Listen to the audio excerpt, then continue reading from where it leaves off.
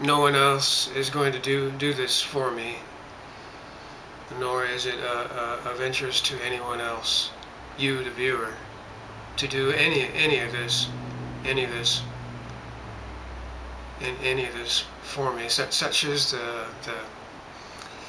the difficulty and the struggle of evolution, that real individual evolution of the true self is something that we must do for ourselves.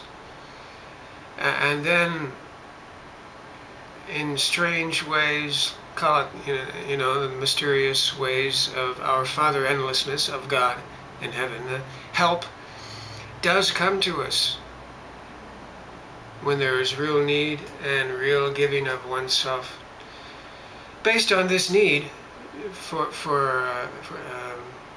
call it acceptance of real help from God only knows where, for the sake of our true individual self evolution. We're talking about the inner self. We're not talking about false egoism of the worldly self, of the world of cause, crusade, agenda, the long lines of cause and effect of the world outside and around us. The kingdom of heaven is within us. And it's our individual work, depending on us, and the help that we do receive from our neighbor, love your neighbor as yourself, and from God.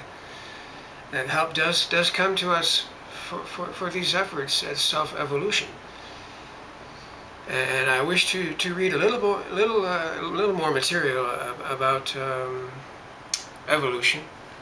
In search of the miraculous, there is some material here, what Gurdjieff calls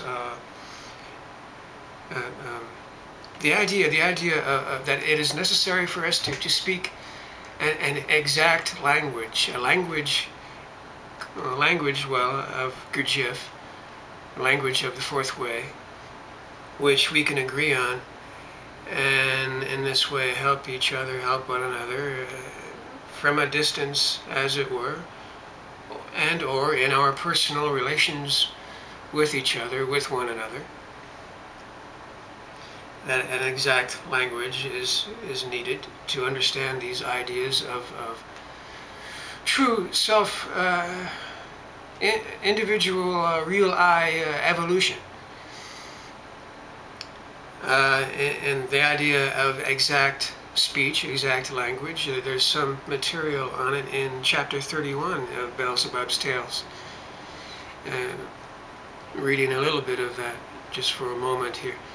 Maybe, my boy, Beelzebub, speaking to his grandson Hassim, you do not yet know about the phenomenal absurdity found only on this ill-fated planet Earth, which consists in this for verbal intercourse, again thanks to the abnormal external conditions of their ordinary existence. There are as many different languages or dialects having nothing in common with each other as there are distinct independent groups into which they have gradually become divided. Whereas on all other planets of our great universe, where three-brained beings breed, there is everywhere one common form of language, exact speech, exact language, what is called, quote-unquote, sound manifesting mutual intercourse.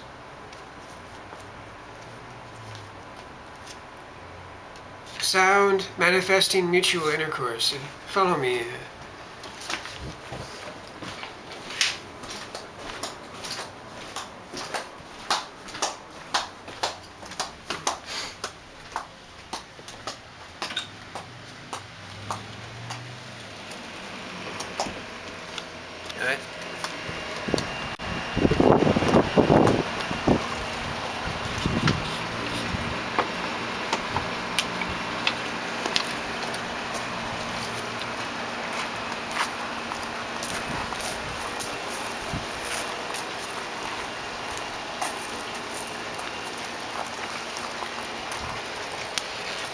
have to sit. You don't have to sit. Hmm? Yeah. Oh, yeah. It's okay.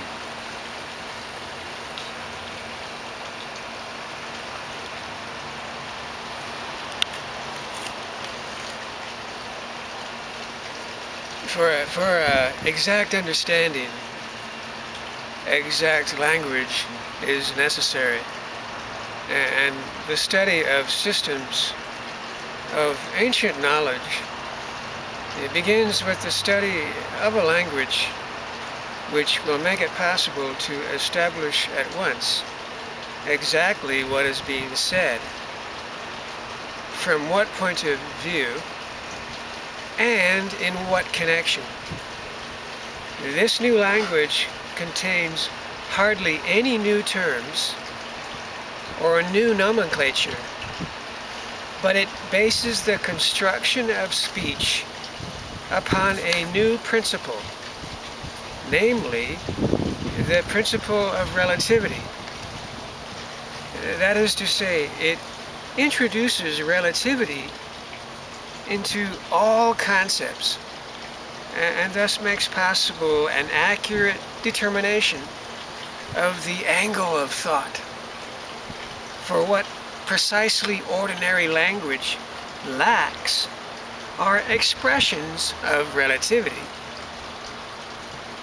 When a man has mastered this language, then with its help, there can be transmitted and communicated to him a great deal of knowledge and information, which cannot be transmitted in ordinary language, even by using all possible scientific and philosophical terms.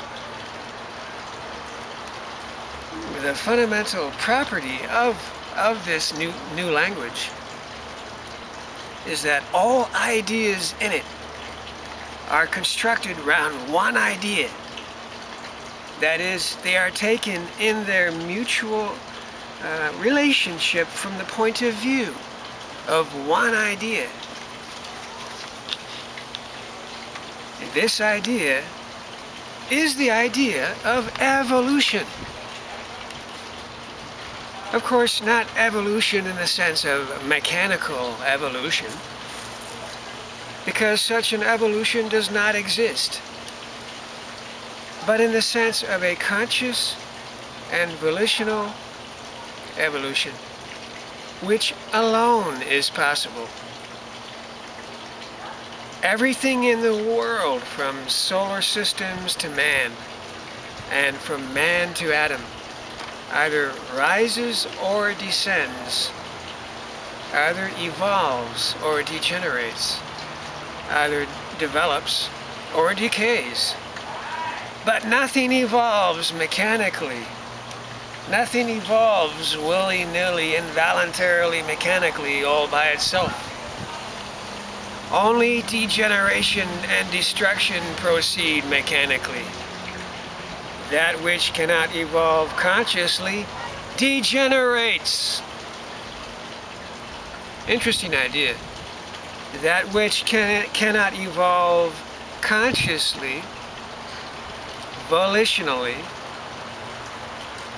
degenerates. It's like he's saying here, one way or the other. Help from outside is possible only insofar as it is valued and accepted.